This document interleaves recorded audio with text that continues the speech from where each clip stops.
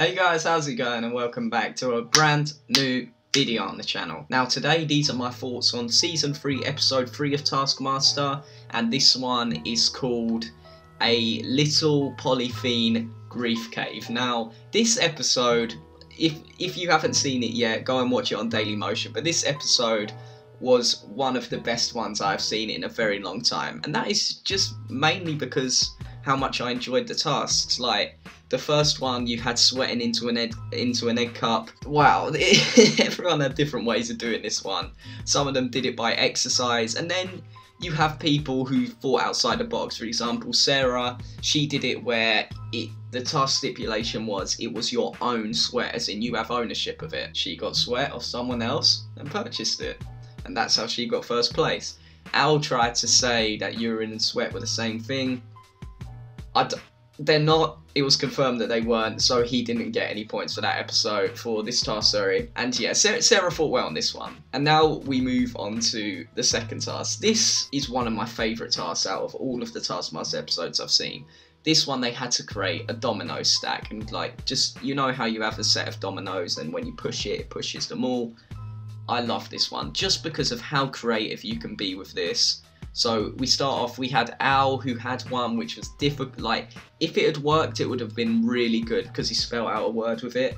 Unfortunately, the dominoes didn't work. Sarah's, again, using a different use of the word rally, but it wasn't that great. And then Paul. I loved Paul so much. He literally pushed and then it went into something else, then it rolled a ball, and then it hit an egg which fell into a pan. Unbelievable. And Paul, if you guys haven't seen it, Paul did exceptionally well today. Then we move on to the flags task. It's the whole debate about whether it's a good meal and whether it looks like a flags. We had beautiful flags. For example, Sarah's flag was great, Al's Union Jack was great, but then it had to look good as well. And like, for example, Dave, incredible looking pirate flag, and a nice variety of foods. It was a good flag. He deserved to get first place on that one, Dave. And Rob, yeah, last place, because he literally just left a white background, put a bit of ketchup on a pancake in the middle, and made the Japan flag. And then it moves on to the last task. Now, this one, I was struggling to think of a way for this to be done correctly. And then Sarah, with her idea of like putting the balloon, the thing you tie into the toast. Incredible idea. And the episode finishes with Paul finally winning himself an episode, and I was so happy for him. But more importantly than that, if you look at the actual series lead, let me get it up here, Al has fallen off top leader of the series, and now Rob has it. So going into these final two episodes, it is literally everything to play for. I don't know if Paul can come back and win this, but Al and Rob can both win this, and I'm pretty sure like Sarah and Dave are still in with a chance of this.